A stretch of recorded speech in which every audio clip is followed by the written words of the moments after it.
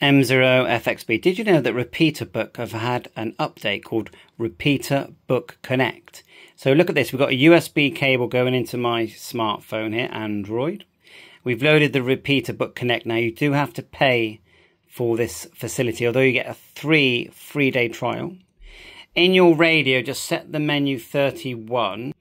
If you just go menu up and down to get to 31, and then you can press select and you can change it. You want 38400 BPS.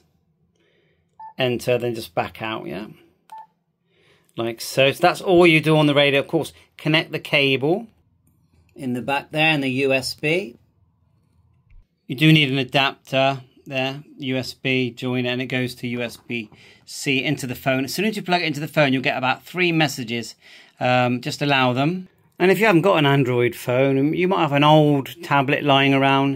It doesn't have to be modern. And look, now we're just changing between. It puts all the settings in, and then you can, of course, and it will put in the C4FM ones as well. There's a C4FM one just here. And then you can go back to analog as WR. Give it a go. Yeah, 3 days. Use the free trial, and then if you really like it, then you can pay. Fantastic radio, the 991. The main thing is, look, you're on VHF, UHF, C4FM, but you hit band, go to, and you're there straight away. Bye for now.